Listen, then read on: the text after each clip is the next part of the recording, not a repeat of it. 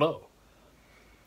Well, by the title of the video, you know that I'm going to be talking about the Dark Knight Rises, which is 10 years old today. On my, here on the channel, I've talked about this film many times. I really enjoy this movie. I think it's excellent. I think that it's a film that deserves to be talked about. And it's a film that completed a trilogy, obviously, and a story of Bruce Wayne, which is quite, fairly unique, due to the fact that, when it comes to Batman stuff, usually Bruce Wayne is not really the main focus, though in this trilogy he was. And I really love it. I love the journey of seeing Christian Bale's Bruce Wayne go and begin his journey as Batman, train and everything, and then see him in action as Batman, and then throughout the films see how that affects him and everyone around him, and especially himself. And then the conclusion where, he's finally able to step back in a way from all that. Obviously there are people who aren't the biggest fans of this film. And I've addressed certain things in the past, like made a video about like what certain, plot points and how they're not plot holes or they're not all that bad, especially if you watched it as a trilogy, like from beginning to end, from Batman Begins to The Dark Knight Rises. There's a good story throughout the entirety of it. And this is a film that I just love. And I don't really want to get into all that stuff here, because I've made videos that you can check out on my channel. Just type in The Dark Knight Rises if you really want to. But I really like this film. I love it. It's my favorite of the trilogy. I've kind of made that clear. But I kind of want to just sort of go back like 10 years ago. I was 18 years old with friends, and we saw all three movies in a theater. It was really cool. It was something that was just like nothing. It was like an experience like no other, really. It's really the best that I can describe it.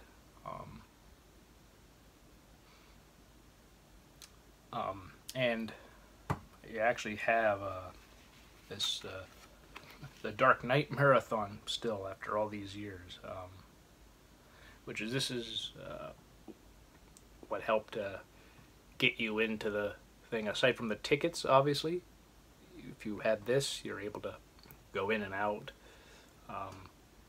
and that was really cool. And there was intermissions between the films, so there's like a 15-minute intermission, and just watching Batman Begins and The Dark Knight on the big screen, that was amazing. And I really appreciated the fact that this was something that was available for people to potentially go and do. And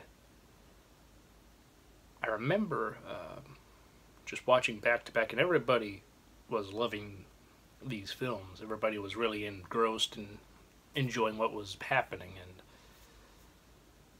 that was a moment where it was just like one of the best theater going experiences I've ever had. Um, Revenge of the Sith when I was 11 was another one that was great. I think that's like the only one that could really rival this one. Because, I love Star Wars. Um, and so a trilogy that's excellent like this, coming to an end, it also began in 2005 also. So for that year, that was like the end of a series with Star Wars. The prequel trilogy came to a close, and the whole they said the saga was complete and all that. So that was like the end of an era for me. But then the beginning of another, with Batman being excellent again, and the storytelling and everything was just fantastic. Christian Bale, seeing him portray the character, still my favorite after all these years. And seeing them back to back on the big screen really, I think, reinforced that. And as I've said before in other videos and stuff, this film, really made me realize that this was like, the fact that it was Bruce Wayne, it was Bruce Wayne's story, was something that I had heard Christopher Nolan discuss here and there over the years in interviews and behind the scenes stuff. Yet for some reason it never completely clicked until I saw this film. And I think also the fact that I saw it in marathon form in a theater, each film back to back, that was another thing that helped reinforce that for me.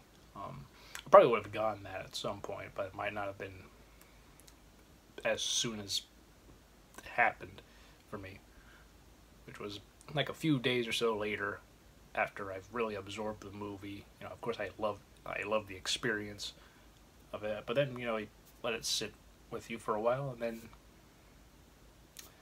you just think about it, and yeah, I just love this movie. The cast was excellent, still is.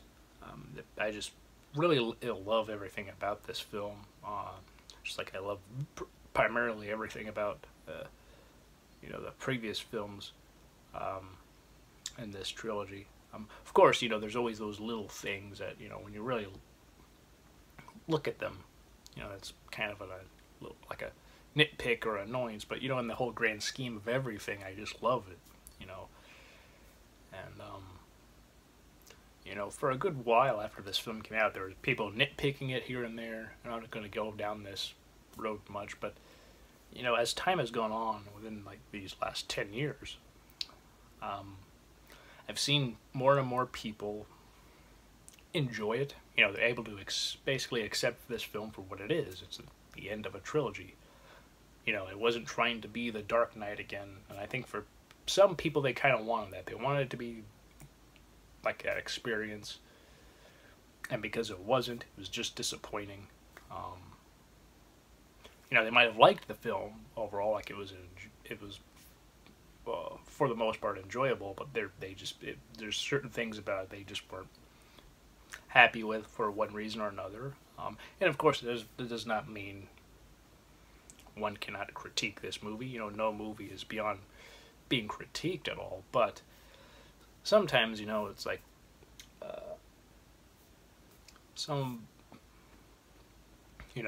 some people just kind of take off and make certain things that they weren't too fond of or wish didn't happen or wished happened differently, like story-wise or character-wise or something. Everyone's different, so this is trying to be a big broad thing to encapsulate people in. But if there was something up with the movie that they just weren't happy about, that's fine. Though some people kind of made certain things like a big deal, like how did Bruce Wayne travel around the world and get back to Gotham and this and that. It's like, well, we don't know exactly how long it took him, like how long he was there, and then gets back to Gotham. Of course, we hear dialogue from, Lucius Fox about when the bomb will go off. But again, it's also Christopher Nolan, and he likes to play with time, so perhaps by that point, for all we know, Bruce Wayne was there in Gotham, just getting things ready to planning things out. One might say, well, he's taking too long, and fair enough. But, at the same time, certain people, where certain things were fleshed out, or were, they were addressed more properly, or something of that effect, and because they weren't, it's a little annoying. But, it's one of those things that, as time has gone on, people have been able to, put certain, thoughts of theirs to the side, and just watch the movie and accept it for what it is. And if they enjoy it for what it is, fantastic.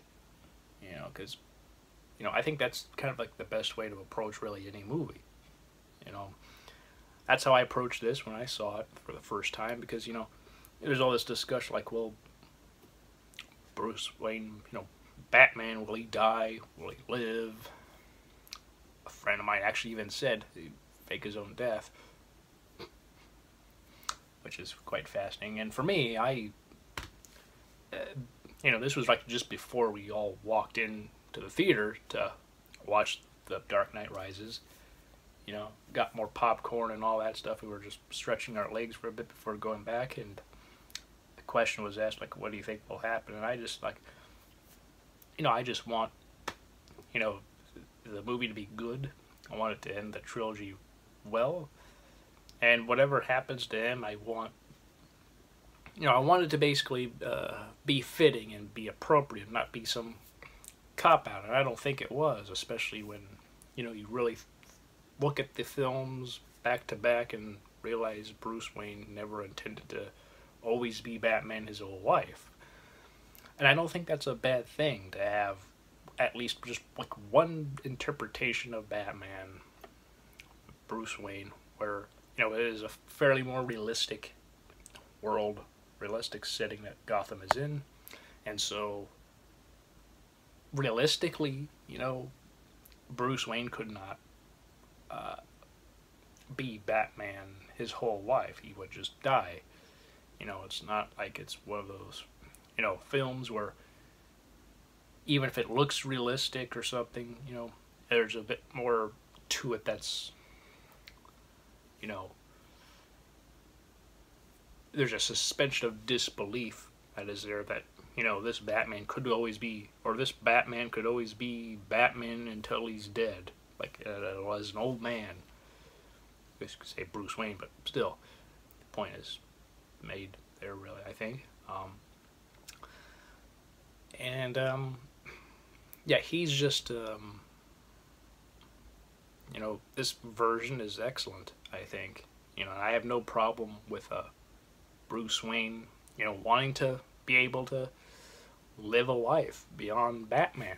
I have no problem with that. There's nothing wrong with, like, at least just one version that exists where he's able to move on, enough to where the death of his parents does not haunt him as much as it used to. He's been able to really accept it. Like,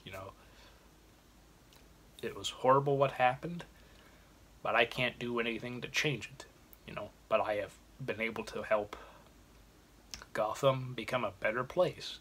And that's something my parents, would have wanted. They were doing their best to do what they could to make things better throughout the city. And that's something he wanted to do, just beyond running the company that his family has had for, decades and decades, and quite possibly over a century. And just help the city, help people,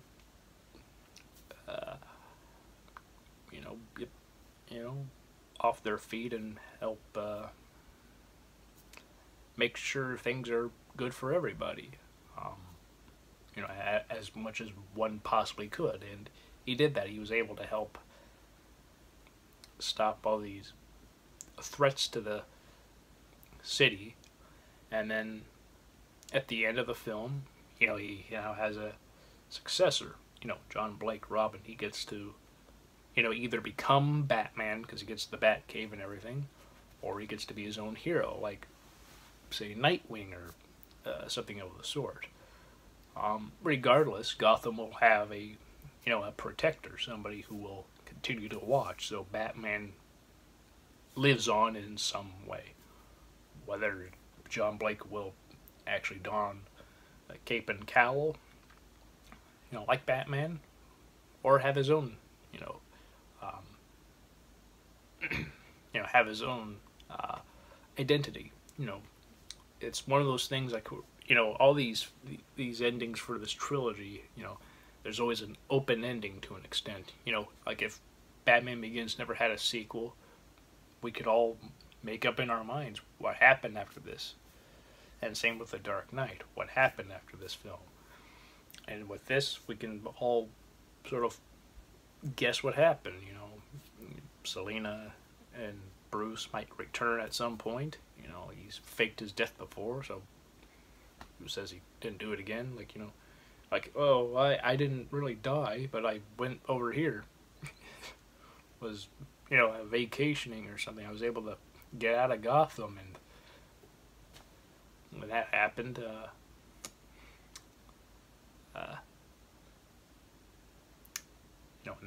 I just stayed here, and then after a while things looked to be good, so I returned. And he has like a new girlfriend, or who knows, maybe they get married, who knows. It's one of those things we don't know what will happen for sure, but we can all, I guess, think of the various possibilities of what would happen. And he might come back to help train John Blake, and maybe be the head of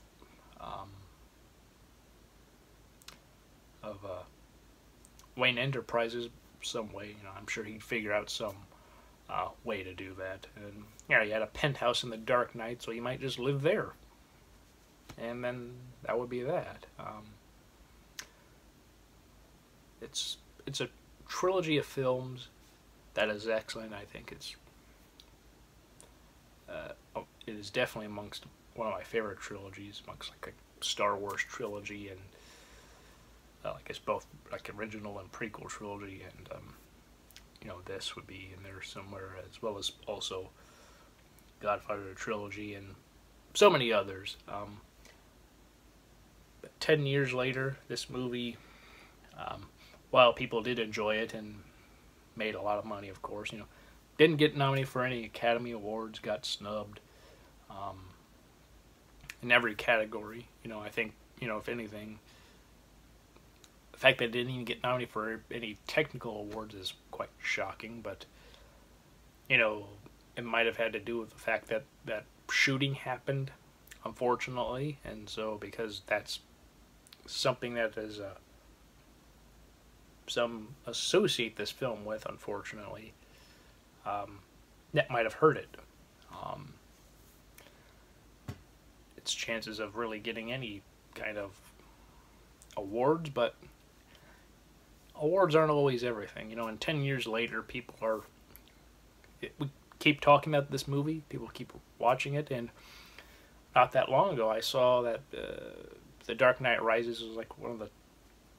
like within the top 3, I believe the 3rd most watched a film on Netflix, just before the 10th anniversary. So that's saying something, something that I guess divided many people to some extent.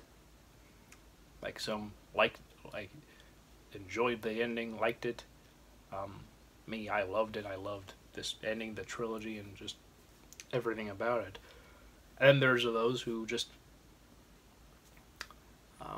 didn't like it for one reason or another. And I'm not gonna say people that everybody who had a complaint about the film, they were nitpicking it. I don't want to say that at all, because I don't think that's accurate.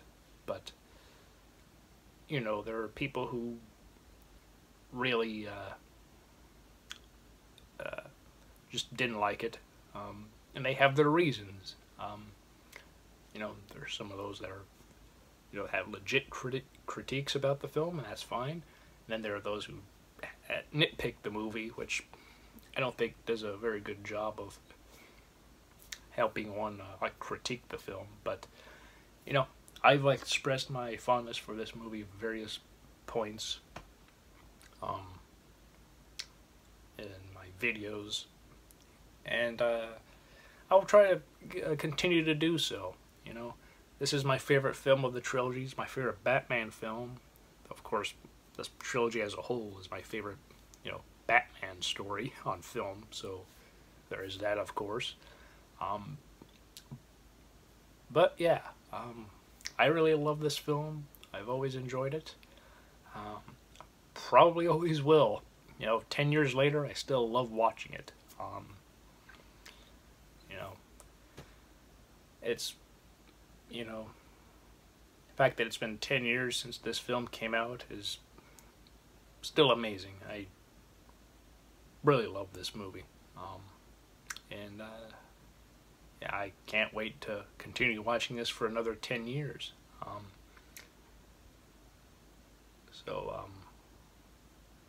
I hope this video interested you.